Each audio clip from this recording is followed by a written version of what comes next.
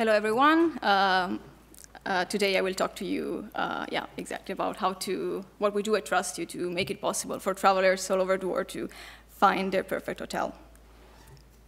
So just something about myself. I'm from Italy, from Modena, Italy. I have a background in both computer science and mathematics, so I am both, let's say, a computer scientist and a mathematician, or maybe none of them. I then did my PhD in Karlsruhe, Germany. The topic of my thesis was basically development algorithms for network analysis, and I defended my thesis last year in December, and since February, I'm now working as a data scientist at TrustYou with a focus on natural language processing and algorithms and machine learning. So what is the question that the Metareview team at TrustYou, so the team I'm part of, is working on? So what is the problem we're working on? So what we want to do is, for every hotel in the world, we want to provide a summary of traveler reviews. And why would we want to do this? Why would we want to provide a summary? Well, I guess most of you, whenever you book a hotel, you first look at reviews from other travelers. And if you think about it, this is quite amazing that we can do this, because maybe 20 years ago, 30 years ago, there was no way of doing this. So whenever booking a hotel, what people could do was basically only pick some hotel based on, basically how it looks from the outside, or just listening from some recommendation from friends who had already been to the city, maybe. And what we have now is it's like having, maybe for a city, we want to go to millions of friends who can tell you their experience about the hotels in that city. And of course, we cannot, on the other hand, the problem is that we cannot really read millions of reviews whenever we want to make a decision about in which hotel to go to.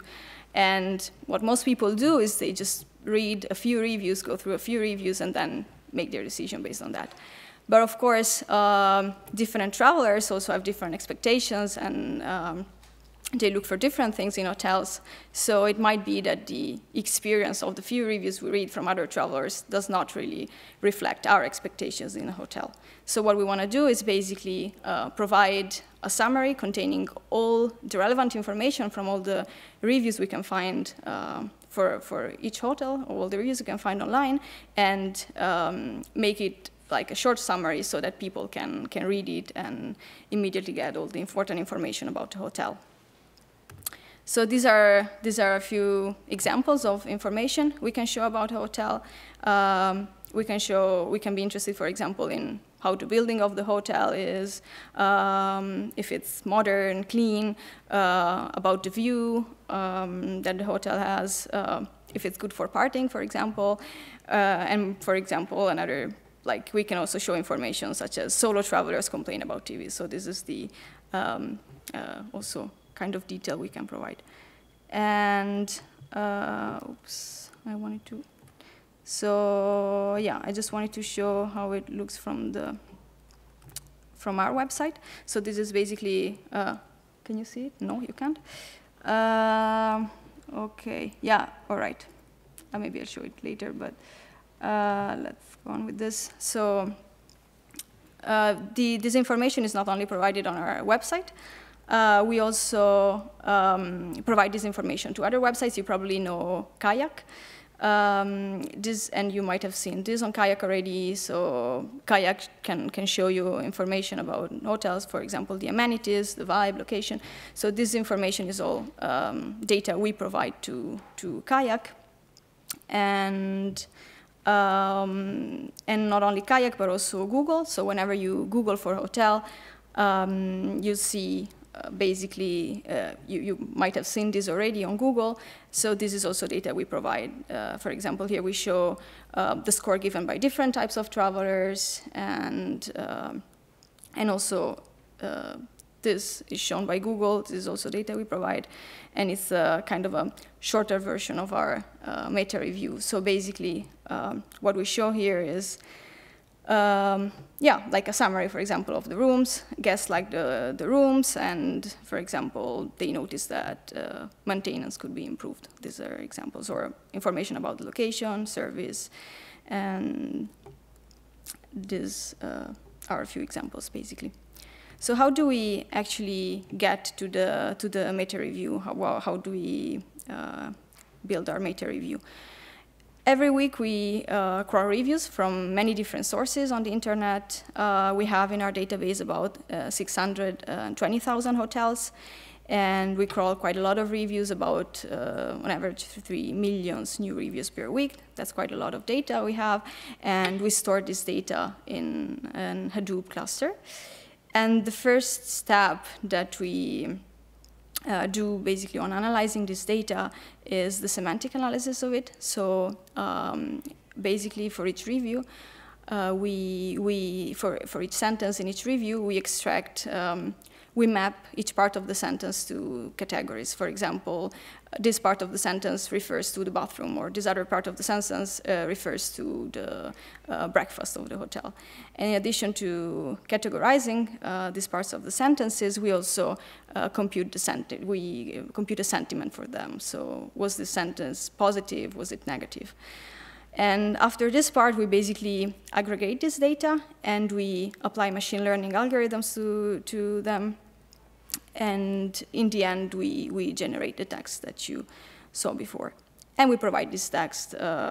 We showed this text on our website, but we also provide it to Google, Kayak, and there are actually more, hotels.com, Holiday Check, to several other websites. So this is just to give you an overview of the technologies we use to build the meta review. Of course, Python, so almost all of the code we write is written in Python. That's why I'm presenting this here.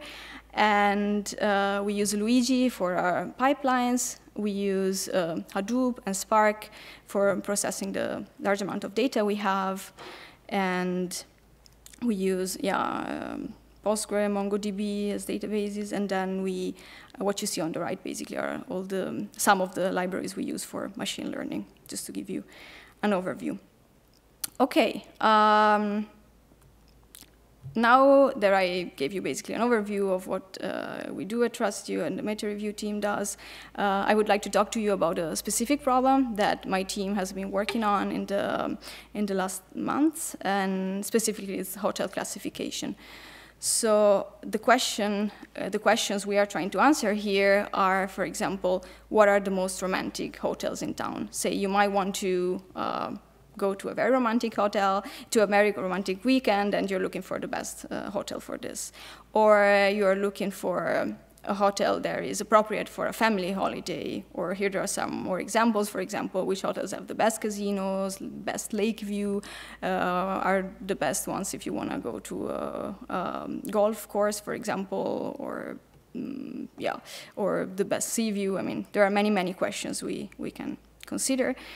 And our solution to this problem is basically composed of these parts that I'm going to describe. So first of all, we basically represent the reviews as vectors. That's the first part we need to do in order to be then able to apply machine learning algorithms to them for classification. And in particular, we consider two ways of representing text, representing reviews as vectors. One is TF-IDF, which I'm going to present soon, and the other one is doc-to-vec embeddings. I'm also going to tell you a little bit about them. And after this, basically, as I said, we apply machine learning algorithms. And another thing we do is we also combine basically the review content with geographical data whenever it applies, whenever it makes sense to improve our classifications. So now I'm going to talk to you about TF-IDF. This is the only slide with formulas. Don't be scared. I'm going to then make an example. To give you an example, it's actually quite a simple method. The idea behind TF-IDF, which stands for term frequency inverse document frequency, is to reflect the importance of a term, which we call T, for a document D in a corpus, okay, a collection of other documents. So we can introduce the term frequency, which is basically simply for term T in document D, the number of occurrences of T in D, divided by the total number of words in D. And we might then assume that a term is important for the document if its frequency is high, right? We could say, okay, if a term appears very often in a document, then this should be quite important.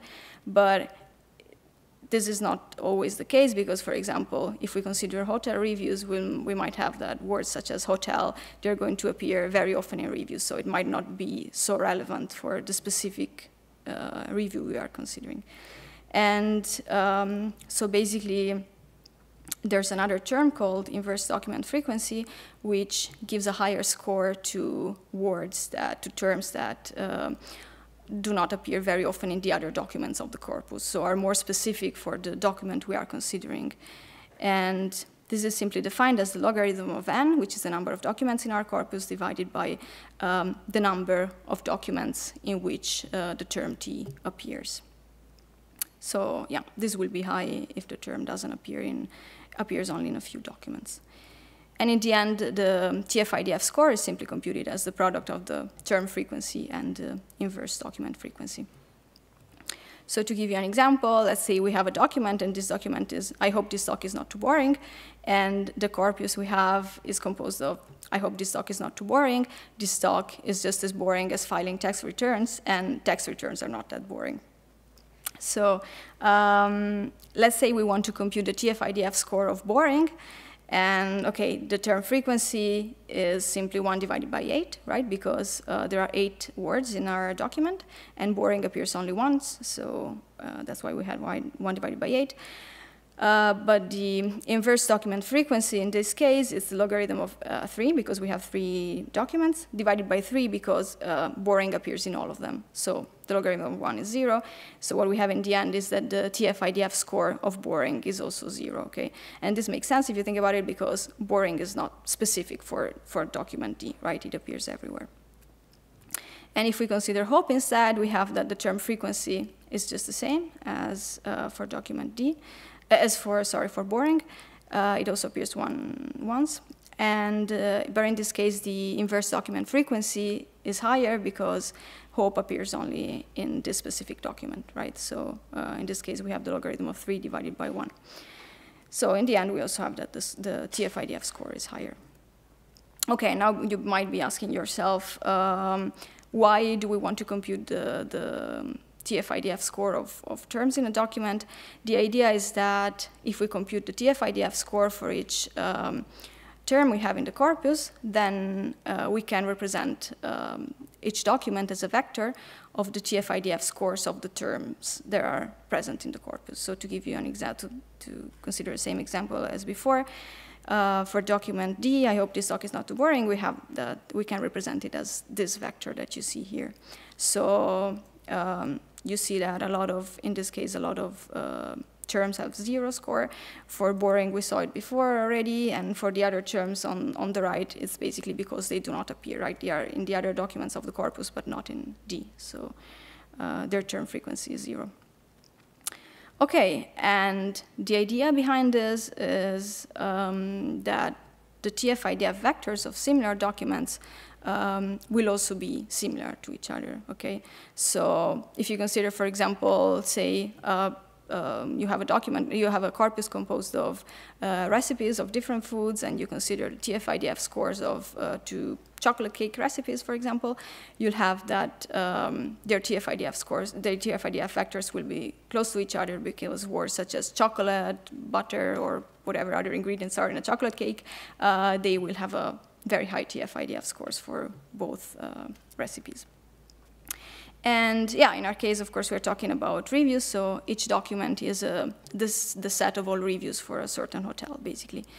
And the idea is that if we have a training set, so a set of hotels for which we know that they are of a certain category, for example, family hotels, then we can use machine learning algorithms to classify also all other hotels and being able to say whether they are also family hotels or not. Yeah, so creating training sets is quite important. So we actually spent quite some time on this because if you don't really have reliable training sets, then you can be pretty sure that your algorithm won't work well. So we built them based on the review content. We also considered the amenities that these hotels had, and when it made sense, we also used geographical information. For this, we used OpenStreetMap, which is actually quite an amazing project. It contains geographical information for many, many categories. So for us, it was actually very, very helpful. Examples of information it contains are coordinates of coastlines, highways, ski lifts, all kinds of tourist attractions, but also golf courses, casinos, really a lot of information. And I will also now tell you something about word2vec, which is also another, let's say the baseline for another technique we used. And the idea here is quite different from TF-IDF. So the idea here is we say that words are similar when they appear in similar contexts. So we also take the context of words into account and not just their frequency. And what is the context of a word? For example, if you consider the sentence here, the context of fox is the set of words that are preceding and succeeding fox. So for example, in this case, we have a window of 2, and therefore quick, brown, and jumps over are the context of fox. And the basic idea here is that synonyms like intelligent and smart, for example, they will appear in similar contexts, right?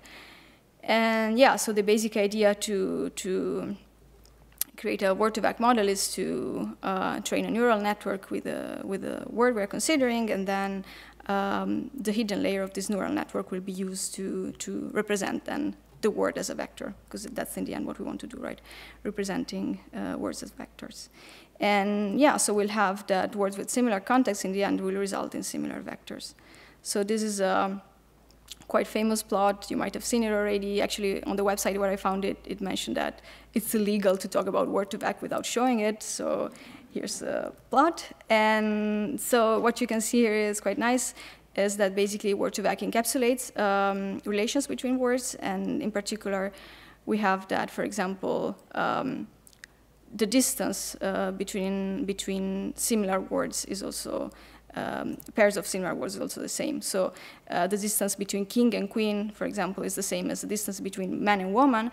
And we can write this nice equation that basically king minus, it's king minus, actually I wanted to have it here, king minus man plus woman is equal to queen, which actually makes sense.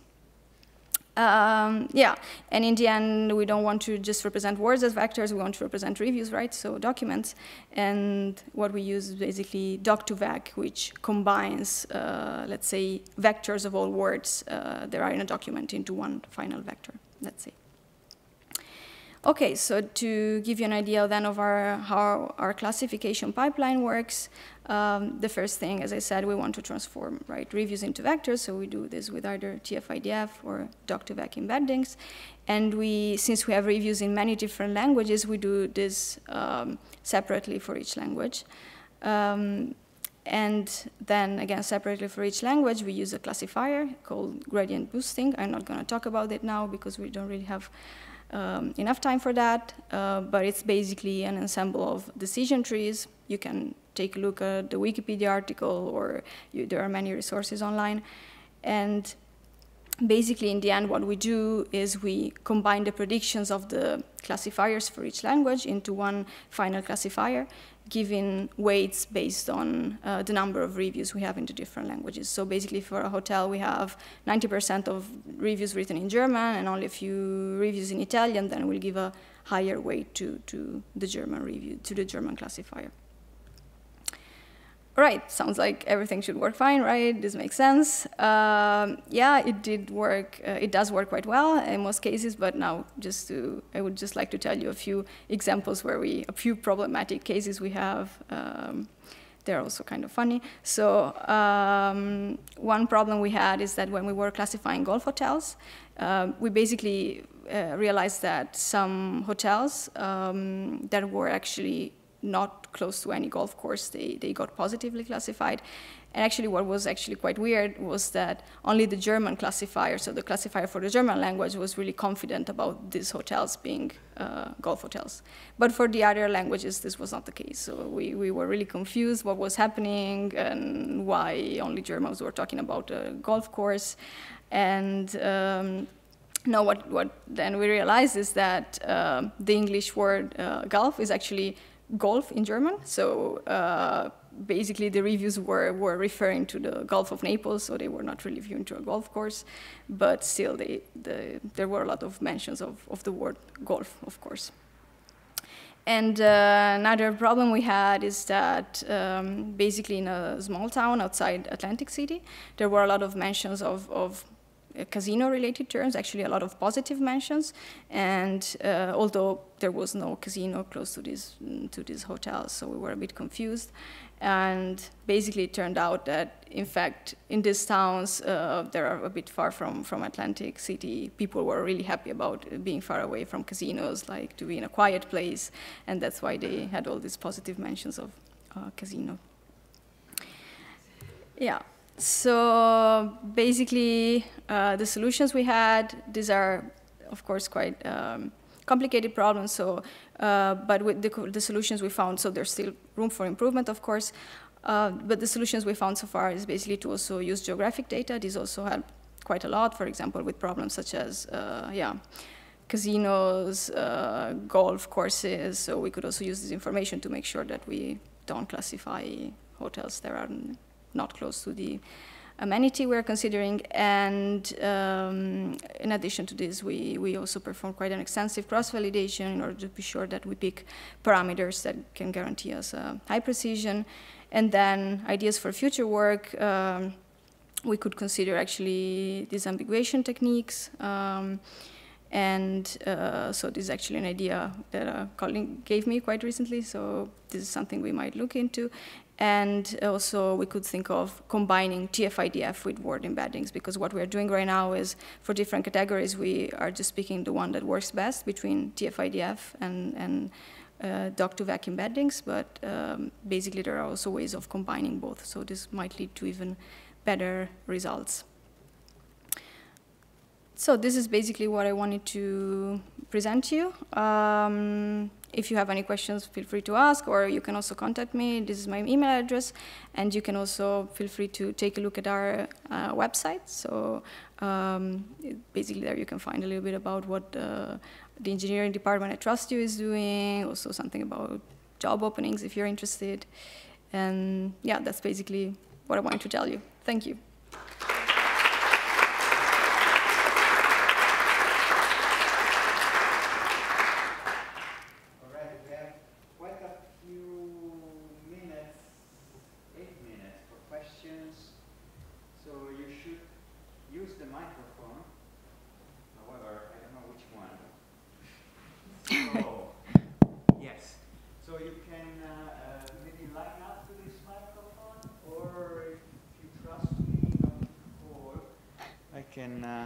Bring the microphone to you. So let's see. Here I have some hands. Okay, so let's start from the bottom.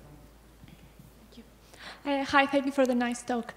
Do you have any intuition on when TF-IDF works best and when doc2vec works best? Well, what do we... Yeah. Okay, so my intuition, and something that has been shown in practice, is that doc2vec doesn't work very well when your document is short. So it's in those cases, it might be the case that TF-IDF is working better. Yeah, this is basically this is something we still have to investigate a bit more, though. So basically, what we did was mostly comparing the two methods and seeing which one was performing best. But yeah, this is also maybe something we can investigate a bit more, like why exactly this is happening. But this is this is certainly one of the reasons. So the length of the document influences this quite a bit, and yeah.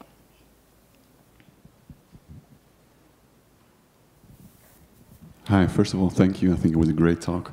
I was wondering whether you consider that maybe many of those reviews might be fake, and whether that's a problem that you need to tackle.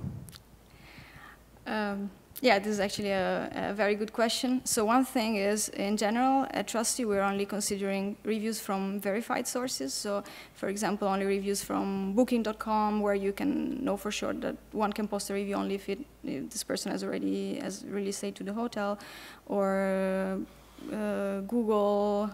We also use reviews from Google. So we don't really use Google from sources from which there's no way of really identifying the person. But yeah, apart from this, whether the news is fake or not, the reviews is fake or not, this is not something we are checking yet. But this is also something we talked about. So there's. It might be that in the future we certainly plan to consider this as well.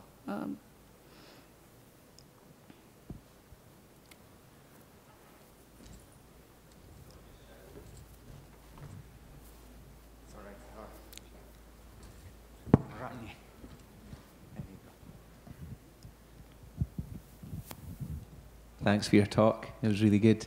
Do you have any recommendations for tools for labeling data? I struggle. For labeling data, do you have any recommendations for tools or applications that help with that? Okay, what do you mean exactly? Like labeling? So say you've got web pages and you want to label the data you find on the HTML. Do you have any tools that help with that? I'm not sure. Yeah. So for building a training data set, you've got some reviews. Okay, for labeling, like saying. You want to start labeling that, and you've got lots of them to do, right? So yeah, sure. Is there any tools? We didn't really use any tool in our case, so we mostly, so we consider mostly the review content information, the frequency of terms, and we looked at amenities and things that are basically specific to our problem, like specific to, for example, lake hotels, so the vicinity to lakes, for example. So we didn't use any specific tool, so okay. Unfortunately I don't have any recommendations. I'll keep looking. Thank you for the great talk. You mentioned that example with German where golf means two things. Mm-hmm. Do you know how word-to-vec behaves when you have synonyms like that fall on the same word? Like golf with different meanings? Yeah, like what does the German golf vector look like? Yeah, that's a good question. I mean, no, I'm not sure exactly. This is, a difficult question. Yeah. It's Google Translator, something to relabel. Google Translator, like if we can use that, or what is the question? Is it like, for example, like golf, do mm-hmm. You use the Google Translator to unify to language? No, we don't. So actually, we really like the classifiers. We consider them really separately. So we don't translate any text. We have separate classifiers for German, separate classifiers for English. We don't use Google Translate.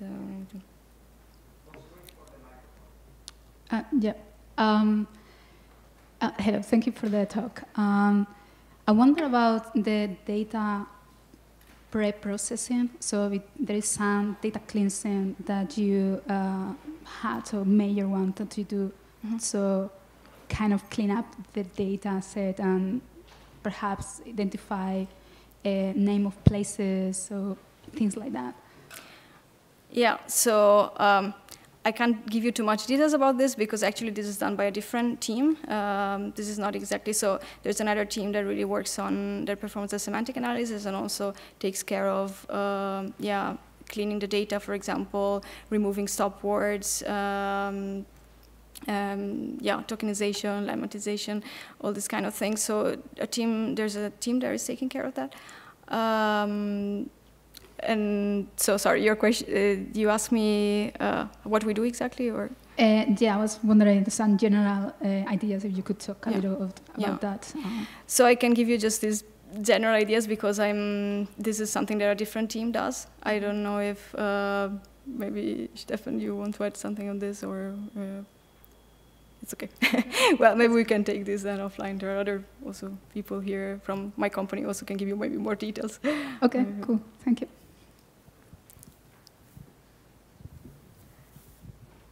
Perfect. Thanks so much. Okay, folks, we are out of time, so let's thank our speaker again.